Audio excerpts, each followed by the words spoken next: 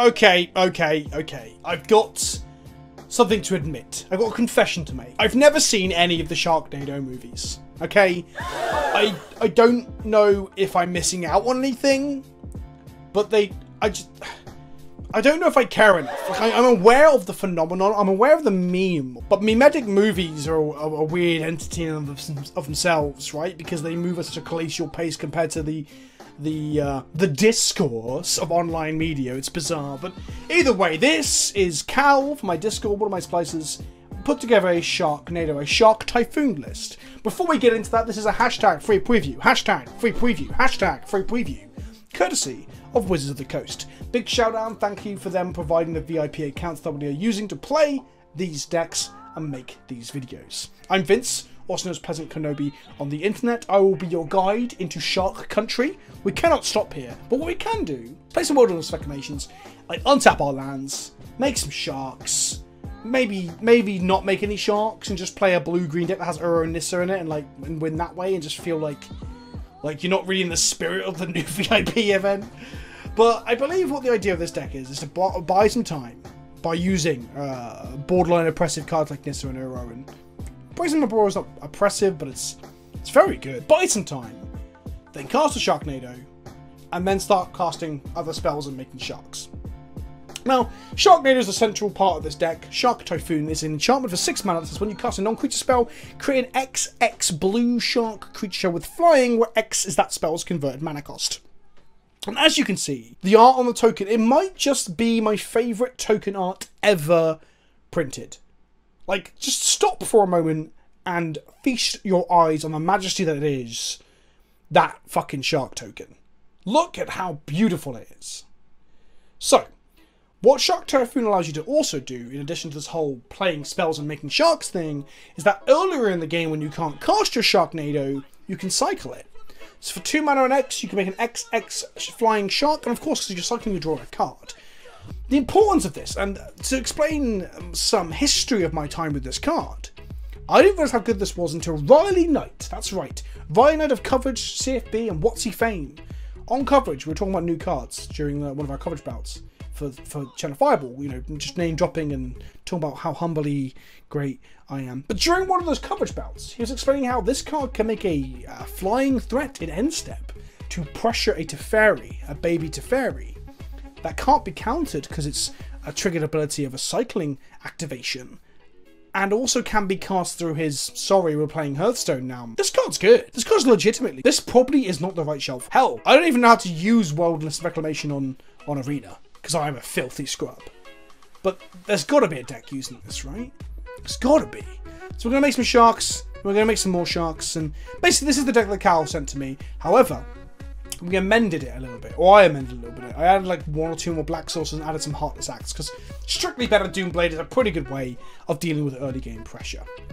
Now, the other new card in this deck is Titan's Nest, which I timed out trying in a practice game before I started recording this, because I didn't realise you could cast a spell and then start using the second ability to exile cards as part of its resolution, or put it onto the stack. I was manually exiling 1 card at a time and timed out. It also dumps cards into your graveyard, so it's got the first half, the weaker half of Search for Canter, still it's pretty good. Plus a mana accelerant. So I mean, Bob's your uncle, Fanny's your aunt. Let's make some sharks. Okay, we're up and we're in. We're playing this Brew Tap Cast. We're playing Sharknado. Now, I played a couple of practice games before I started recording, and I played against some very, should we say, inverted commas, meta decks. Like Flash was one of them. Blue-White Control, I think, was the other. Not the most fun thing to try a new brew against. But I guess we are playing Wilderness Reclamation and Nissa. So we might just be the bad guys. Are we the baddies? We kind of want to hit land drops. Fast Intervention might allow us to look at 1 card deep, I guess. I guess we can play a Forest here. Pass the turn, we can keep up Petty Theft. Is our opponent on blue-green something as well? Power Stream. We aren't petty thefting that, that's for sure. We drew a Growth Spiral. Let's just go ahead and Growth Spiral now. We can put a 2 Fatal Passages onto the board. Cool. That's good, that's good. We hit our 3rd and 4th land drops on turn 3. Growth Spiral confirmed, quite the good magic card. People are into that card. People are into that card. Mowu. Interesting. I guess Moru's actually pretty good when it comes to being mutated onto. I think we're going to see mutate for the first time. Track these fetches, grabbing all that. We're going to bounce the Moru because I want to, you know, pump the brakes on whatever our opponent's up to because we need to bide some time. I guess we can Wilderness Wreck now. That allows us to Intervention for 2 next turn. Which allows us to hit our land drop the following turn with a Nissa. This also allows us just to flash in Brazen Borrower if we want to get aggressive. Temple of Mystery from our... Where do they scry to though? The top or the bottom? Where's it going? The bottom. Cool. I'm good. I'm glad. I don't really mean, but I don't want them to find cards they need. This allows us to put the top 2 cards into our library. It's from our library into our hand. It's kind of like a bad fact or fiction when X equals 2, honestly. Another card that cares about counters. I hate the fact that Thassa's of Intervention doesn't glow, even when you can pay the second mode. So we're going to look at 2 cards to our library. We're going to find a Reclamation and a Breeding Pool. We're going to play them both. We'll draw a 3rd Reclamation. I shouldn't have done that. I meant to play the Life. I just literally messed up. Flash in a flashy gain countery thing. Playing on Nissa there would have been very strong. I kind of wish I did. We drew a Brazen Borrower off of our Uro, which gives us another thing to do with our mana. We can now Petty Theft something. Okay. Can tap a land, attack us, and then they can pump the Growth Chamber Guardian during combat. Okay, let's Brazen Borrower this thing. I wish I had a Nissa right now. We get attacked here for a whole bunch. Like 7? Post-combat they replay their Growth Chamber Guardian, I assume. Yep, there it is. We'll just cast one of our Brazen Borrowers to threaten the Nissa. If we draw another Intervention here, we're pretty set, right? That's not terrible. Let's play a Nissa.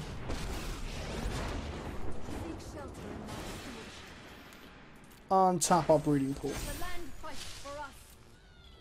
We're going to attack Nissa with all of them. They're going to have to plot with Growth Chamber Guardian here to keep their Nissa around, which is good. So we have to kill something. Now, we untap our lands here. We've got a load of mana. We've got Warm Blocker. They can play a Mowu. They've got tons of mana. They can attack us with a whole bunch of creatures and threaten our Nissa. I guess Nissa dying makes casting our other Uro in the bin. The only Uro better. Double green. Playing Mowu and putting the counters on the Windborn Preserver. Is that where this is going? Untap the forest. Cast some spells before combat, I assume. I'm going to neutralize the Mowu. I was going to go attack us. Okay. Sure. I guess I'm going to go to blockers and block one of these. And then use the mana from it to cast a Brazen Borrower. And now, I don't have the mana. I don't have the mana to cast Neutralize now. And the reason that is because I grew my Breeding Pool into a creature. That was incorrect. Here comes the Mowu. Can I cast? Oh, I do. I'm an idiot. No, I know I don't. This makes a blue. Okay, no. Unfortunately, my friends, it resolves. They can now dump a ton of mana into this Windborn Preserver. What's that? 5 mana? They opted not to. Oh, they also made a mistake, which is nice. It makes my whole not playing Nissa earlier a little better. I feel like I'm playing blue-green flash here. I'm not playing enough Sharknado nonsense. I want to put the Sharknado into play. They've got one more card left in hand. I kind of want to cycle the Neutralize now I've messed up my mana and my tapping, but I can't. I've got to get in and kill the Nissa. An Ivy Elemental, eh? Okay, sure. Sure. This has reach? Since when? Okay. I'm gonna go to combat and attack Nissa. And they can trade in the Wildborn Preserver to keep Nissa alive if they want to. They know it's got reach. Yeah, they do. Okay. We're then gonna tick up Nissa. No, we're not. We're gonna double green. tick up Nissa. Then we're going to make blue. Cast the Titan. Yeah, that seems good. Let's go to Field Passage, Breeding Pool, and Growth Spiral, and Brazen Borrower. I don't even know if I think it brings stuff back from the yard in this deck. Bring back our big Titan, our 6-mana Titan. He's going to gain us some life and draw us a card. We're going to put this into play. I'm going to pay 2 life to get it.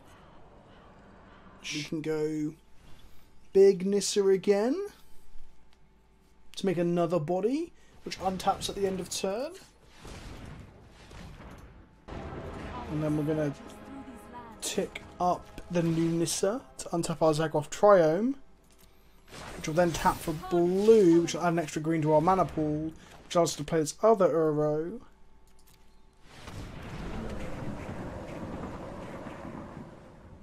I'm going to keep the one that's not going to die, this one. And then we get the trigger. Then we untap our mana. And we have 1 neutralize to make good with this turn. Luckily they only have 1 spell in hand. As long as it's not a Hydroid Crisis, which would draw them many cards thanks to the trigger, then our neutralize is going to do us a whole load of good. I can counter this, right? It doesn't say can't be countered. Let's find out. They can definitely threaten my Nissa here, but they lose a load of stuff. But then again, so do we, so maybe we just let Nissa die. They decided not to. Okay.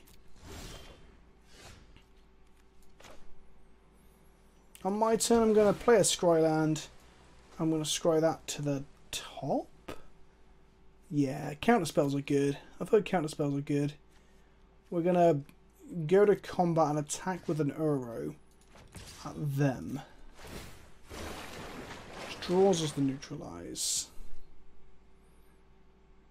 Now they can block with a load of stuff, or they can just take it. They just took it. Sweet. We're gonna play a temple. We're gonna tick up on a Temple of Mystery. We're gonna play 1 more Reclamation here, and then we can do like tricksy stuff with our mana. But I don't think we want to. I don't even know how to make Arena do it, honestly, because you can tap your lands in response to each trigger, right? But I'm not going to try doing that unless we have an X-Spell like Thassa's Intervention. I just realised I don't have a reach creature anymore. I could have easily killed Nissa with my Brazen Borrower. Yeah, that was a mistake. They can now get another 3/3 out of it. Yep. Okay. Do you come at me, fam? Is that what happens here? Are we trading lands for lands? Okay, let's cycle one of these. Do another land, okay. My turn. Another land. Let's go Temple of Malady. What's on top? Breeding Pool. Let's bottom that. Uptick and choose our Temple of Malady. Let's go ahead and let's cycle this. Because we don't need another land. Cycling that seems better. Let's draw something good. Nope, I lied. I lied about drawing something good. Kill Nissa. Attack them with the Titan. Put Temple of Mystery into play. Scry 1. Put it on the breeding pool at the bottom of our library. Nissa dies. Do they block my 6/6? It would make sense to double block it to get off the board, but I can just recast it, so it doesn't seem too hot. Then this was dead. They take 6. I cannot protect you. And then just cast Growth Spiral. See if I can find something. Shark Typhoon. Sweet. Just gonna cast it. Oh, I can't. Well, that's chuffing depressing, isn't it? Okay. Well, we're not gonna cycle it. We're gonna cast it next turn, then cast Wilderness Reclamation, then probably neutralize our own Wilderness Reclamation just to ensure that we get enough. What the? Okay, interesting. Okay. Okay, on my turn, we untap. We've got a lot of mana here, but Let's go Forest. Let's cast Shark Typhoon.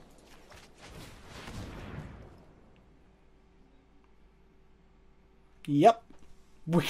Chat, we got there. That's a Shark Typhoon. We're now gonna... 1, 2, 3... Yes, we can uptick on this forest. Reclamation, which makes us a 4/4 flying shark. I mean, if they scoop, I'm going to be a little bit upset because I haven't seen the tokens properly yet.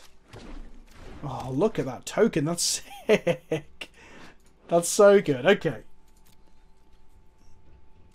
Next, we're just swinging with a Brazen Borer and Uro. Uro's going to gain us 3 life and draw us a card. It's another Shark Typhoon. We're actually 1 mana short of casting another Shark Typhoon, which is a bit of a shame. They double block our Uro.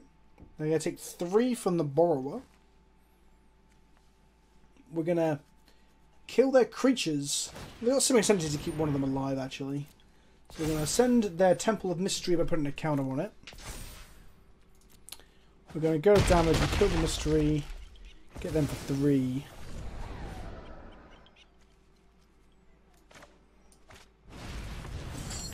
I'm just going to escape our Titan again. Yeah, Titan... Uro's dumb. Like, Uro is just dumb. Just absolutely dumb. I mean, this is already known. This is nothing new, right?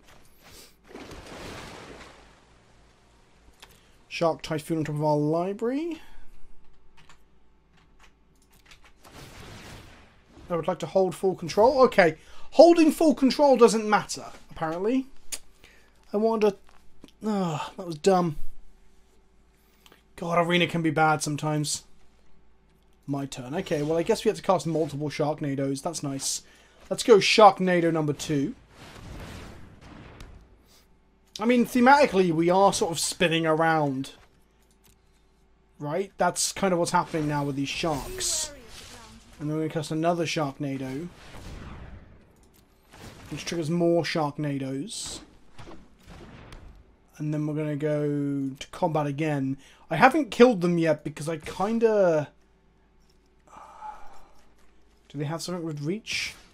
We're just going to go with the Uro and the Borrower. I should attack with a shark.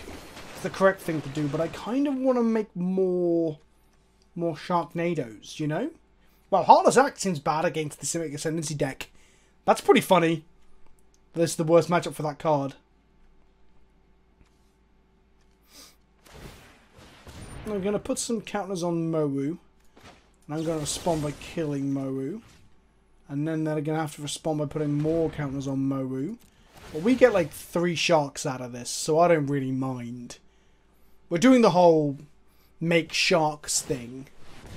Yeah, so they put counters on Mowu. Heartless Act is countered. What we could have done was during the block was just take some counters off of Mowu.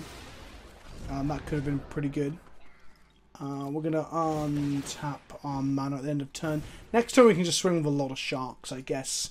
I guess messing about might result in them making a bazillion mana and killing us with Simic Ascendancy. I should have countered that. I would have got more sharks. That was dumb. My turn. Okay. How many sharks can I make this turn? Let's go ahead and make this into a creature. We're going to cast Wilderness Reclamation. We're going to auto-pay for it. And we're going to hold control. Please hold control. I would like to hold control. There we go. And then we're going to counter the Wilderness Reclamation. Just so we've got a lot of sharks in play, right? Like, it's not a Sharknado unless there's at least 10 sharks. That's what my mother always used to say during shark season. If there wasn't 10 sharks in play, we weren't doing it right. And I was like, Mum, what do you mean in play? We're fighting for our lives here. And she'd be like, shut up, child. Okay, so we now have 3, 6, 9, 10, 11, 12, 13 sharks in play. Which is 1,000,000 mana. That's just 1,000,000 mana. And then we're going to just make an Uro because why not, right? Do we draw another spell to make any more sharks? That's what I'm doing here. I just want to make some more sharks. Maximize shark mana. You know? We drew as a biome. Declined to put that into play. I guess we just... I don't know if this is lethal. Okay? I don't know if this is lethal. I think it's lethal. Thinking. Our opponent's thinking about the amount of sharks that they've seen. Gonna put more counters on Moru. I mean, they're actually halfway towards winning with Moru. Never really thought about it.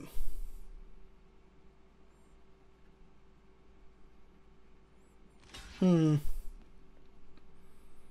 I block my... The 9/9 blocks my 3/3. The Temple of Mystery blocks... I'm gonna cycle this. Drew another passage. Okay, we successfully sharked our opponent pretty badly. And by sharked, I mean like hit them with sharks out of the tornado. Not, you know, did a dodgy trade with them. Fun fact, I once saw a very dodgy judge. He doesn't really play much Magic anymore, thank goodness. But he actually... He traded a kid like a Johnny Vengeance, the old promo for like some Wrath of God, thinking, I can't remember which way around it was, but he thought he had done really well, and he walked away from this trade. I only heard about it after the fact. Then when we checked, the kid was actually up on money. So he'd tried to shark him and failed. Some people in my local area know what player that is, what judge that is. Most judges I love, but this guy was a piece of work. Anyway, I hope you enjoyed the video. This has been Sharknado. I've been Vince, reporting from inside the Sharknado. We got there, fam. We did it. There were sharks and everything.